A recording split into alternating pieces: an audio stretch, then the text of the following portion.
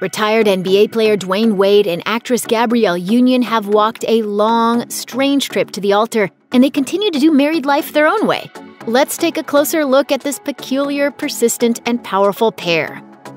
Before she met Wade, Union had more than a few unsuccessful relationships with other athletes. There was former NBA star Jason Kidd, who dumped her 2 weeks before the junior prom. And then there was former professional football player Chris Howard, whom she wed in 2001. After he reportedly cheated on her throughout their marriage, the couple decided to call it quits. After these strikeouts, Union wasn't keen on dating another athlete ever again, especially not someone who arrived with a ton of baggage. And at first, it didn't seem like Wade would be the one to change her mind. In 2014, she told Glamour, "When I met Dwayne, his resume looked like crap. Athlete, going through a divorce, 9 years younger than me. None of that screamed, let's have a lasting relationship. Then after I had a heart-crushing breakup with yet another immature jerk, I thought, it can't be any worse if I date a fetus. Let's just see what happens." Wade and Union began dating in 2009 while he was going through a contentious divorce with his first wife.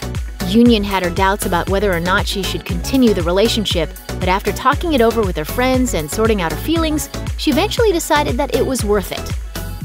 If you've ever been at a Miami Heat game and you heard someone going absolutely ballistic and heckling like there was no tomorrow, Gabrielle Union was most likely the culprit. Dwayne Wade won 3 NBA championships during his time with the Heat, so he obviously knows a thing or two about basketball. But that hasn't stopped his wife from chiming in from the peanut gallery. She's even mocked his poor performances in interviews. In 2016, she told Ocean Drive magazine, "Last night he took an incredibly bad shot. It went off the side of the backboard. It didn't even come close to the net." Her criticism apparently got so bad that Wade even banned her from sitting courtside at his games. I've become like Bobby Knight and like the Great Santini. It's bad. Oh, you were just screaming and you were abusive. Yeah, like brick, air ball. As weird as it may seem that Union unloads such harsh criticism on someone she ostensibly loves, she has solid reason for why she's so tough on her husband. Who's gonna tell him if not me? Enjoy those nosebleed seats, Gabby. Wade and Union live an action-packed life, complete with frequent vacations to every corner of the globe. But when it comes time to relax, they like to chill with their family, which include Wade's 3 children from previous relationships, his nephew, whom they are also raising, and the daughter they had together. So what do these 2 rich and successful celebs like to do during their downtime? One of Wade's favorite things to do as a family, it turns out, is go to Walmart, at least according to his wife. When they're in Miami, it's challenging for them to do regular, everyday things, but when they're in Los Angeles, all bets are off. As Union told Ocean Drive magazine, "We really enjoy Walmart, Target, going to the grocery store. He loves to take the dogs to the car wash. He's the guy with the Maltese at the car wash. Celebrities, they're just like us."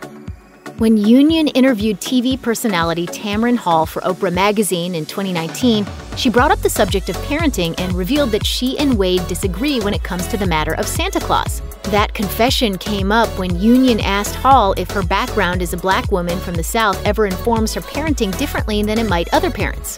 Before she let her answer, Union took the opportunity to share a personal anecdote, revealing, "I'll say to my husband, let's tell the kids their Christmas gifts are from Santa. And my husband is like, there's no way in hell I'm letting these kids think that old white man is sneaking into our house and doing anything for them. Because he didn't grow up believing in Santa Claus. And we have these conversations when it comes to raising our children about where to draw the line between fantasy and, hey, that's not how life works." Hall, for one, knew exactly where Union was coming from. As she noted, modern parenting is especially difficult for parents of color.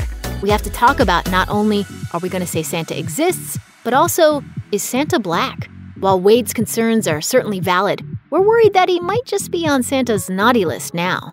You're getting a lump of coal. Wade and Union got married in 2014, welcomed their first child together in 2018, and in 2020, they're still as smitten as ever. What's their secret?